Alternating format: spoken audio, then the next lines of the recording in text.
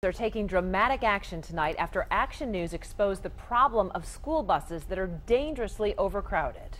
All week long, we've been reporting on kids sitting on bus floors and hanging off seats. And upset parents for sure. Tonight, triggering a big move to change this law. 7 Action News reporter Kim Russell in Lansing with the latest on what's being done now to keep our kids safe. When Representative Adam Zemke saw our reports on overcrowded school buses, in some cases 5 or 6 kids forced to sit in one seat, he said that's not acceptable. And if school districts and bus companies aren't going to regulate themselves, Lansing will do the job.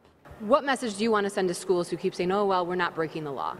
Well, we're going to change the law. State Representative Adam Zemke has had enough. He's seen our reports this week on overcrowded buses. Do you guys feel safe? No. And heard from his constituents in the Ann Arbor area.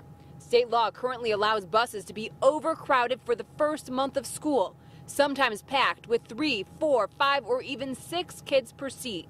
Enough is enough, says Zemke, who's now drafting legislation that will not only throw out that law, but increase fines if it's violated.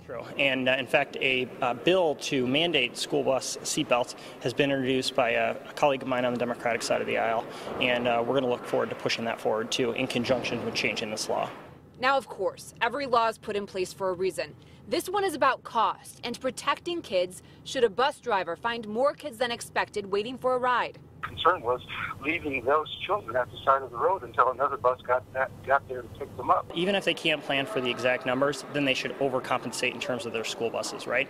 What about funding? I think some of the schools are going to say, you know what, we might have to eliminate bus service.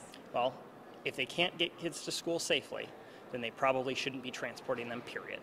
Representative Zemke says he also supports a proposed law requiring kids wear seatbelts, which would limit how many kids are on a bus. These proposed changes in the law are just in the beginning phases. If you think it's important, contact your lawmaker.